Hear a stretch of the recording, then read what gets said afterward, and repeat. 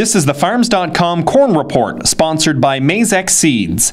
MAIZEX Seeds, technology you want, yield you can count on. Hi, I'm Tim Welbanks, Agronomy Lead with MAIZEX Seeds, and we're back in the cornfield that we were in at planting time, and we're just basically it's shortly after pollination. So what I've been doing here, I've been checking how well it's been pollinated, and you can tell your corn crop's pollinated by peeling the husk back and looking at the silks. And if the silks fall off the kernels easily, then that is an indication that every kernel's been pollinated. You can also at this time start counting kernels. And what I do, I count the number of kernels around the ear, and I count the length of the kernels. So this particular ear here that I looked at, it's 14 kernels around and about 30 to 35 kernels long. So that roughly this ear has 500 kernels on it. And so to get an approximate yield, you would take a population stand. So this field here has roughly 30,000 plants per acre final population. You've got the yield potential of roughly 150 to 160 bushels per acre in this field. If everything is ideal, and should be setting up for a good average yield. You can see here I've broken open the cob, and you can see the number of kernels around that are forming.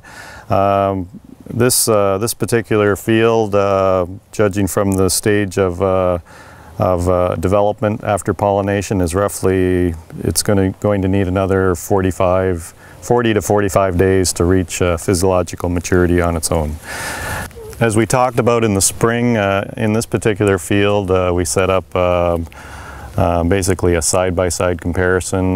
We were looking at a new seed treatment called Votivo. So we've got strips in this field of Votivo treated seed and non-Votivo seed to see if this field has a population of corn nematodes. There's roughly 12 to 14 different species of nematodes that can attack the corn plant. We've done soil sampling in this field, and we've sent the samples away. We've not received the results back to see what the nematode population's like. And we're just getting ready to do a second sample. So our second sample, we're going to sample both the soil and the roots to see if there's corn nematodes attacking or feeding on the roots of the corn. So that's something special, or something a little different that we're doing in this field of corn. Otherwise, the field is in great shape. It's very healthy. Plants are green. Everything looks to be in good order in this field. There's no particular diseases or insects. I have noticed that there's a few little minor insects in the field. The adult corn rootworms are present, but not at a very high level, and there are some aphids feeding on the silks of the plant. So in my hand, I'm holding some ears.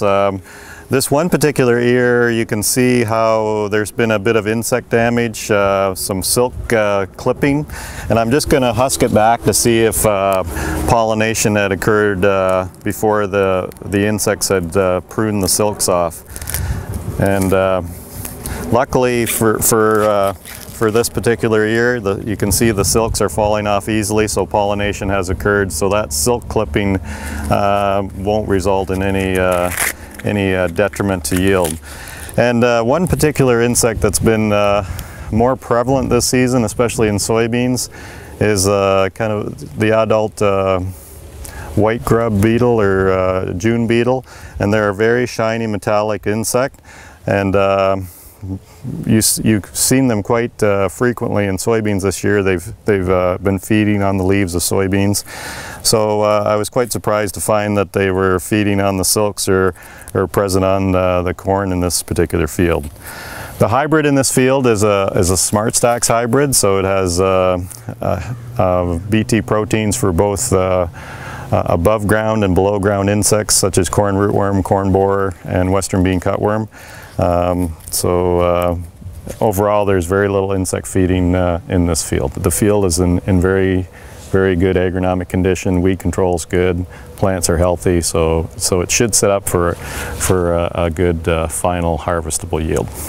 This has been the Farms.com Corn Report, sponsored by MAIZEX Seeds. MAIZEX Seeds, great seed, great people. Harvest the difference with MAIZEX.